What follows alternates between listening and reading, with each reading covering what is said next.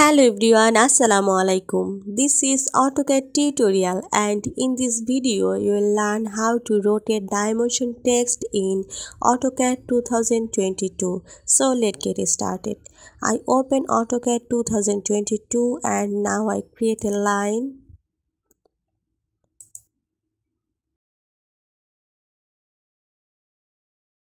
And now I want to dimension this line, so I go to the annotation group and click here linear and check this dimension.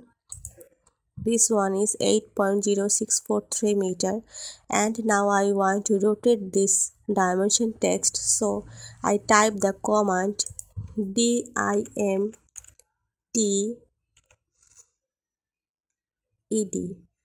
that means dimension text edit, and press enter.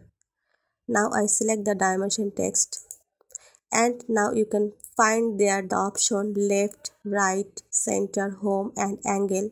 I want to rotate this dimension text, so I select angle and I select the angle is 180 degree. Now you can see the dimension text is rotate in 180 degree angle, that means it rotate.